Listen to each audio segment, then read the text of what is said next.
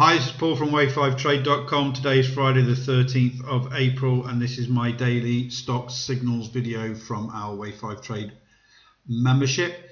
So very briefly, our members get both long and short potential trades on fifth wave moves in the Elliott wave sequence. They get them on the weekly, the daily and the 60-minute time frame every day, downloadable on spreadsheets, and simply click on the image here in the members area and they download the spreadsheet. So a quick look at the spreadsheet for today for potential longs. On Friday the 13th, I'm going for the dailies, and let's have a look at the chart for one of these and go through the setup and the filters for the signal.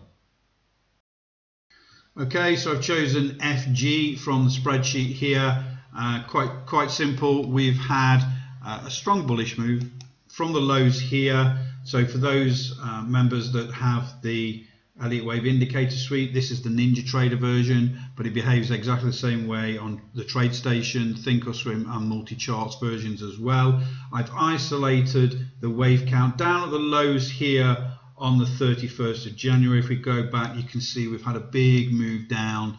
These are the lows. We need to isolate the trend there. This is the bullish trend.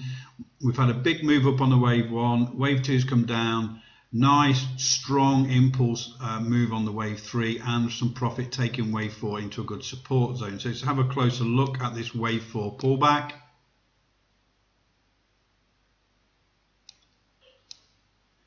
So one of the things that we look for quite importantly on the wave 4 pullback and included in the scan results is the filter for the 535 oscillator. So the 535 oscillators pulled back between 90 and 140%, which is a really good indication that the wave 4 is behaving properly. Also, as part of the filtration, the stochastic has pulled back against the false breakout dots there as part of our Elliott Wave indicator suite into the oversold zone, and it's looking to return to that main bullish trend. And then thirdly, the wave 4's found support in our automated probability pullback zones. This is in the amber zone on FG on the daily time frame, and there's an 80% probability if the wave 4 finds support in this zone, it's going to go on and make a new fifth wave high into our automated target zones up here in blue, around about $11. So very simple entry strategy using the tools within the Elliott Wave indicator suite here. We're going to go long above the 6-4 moving average high for Friday's bar position.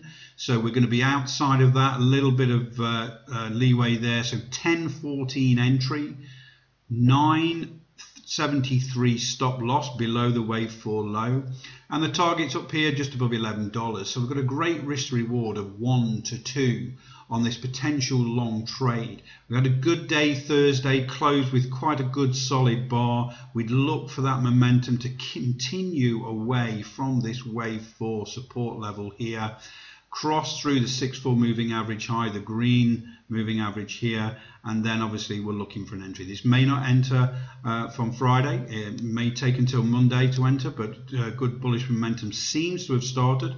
We just want to get in on that once that continues and look for that target around about $11.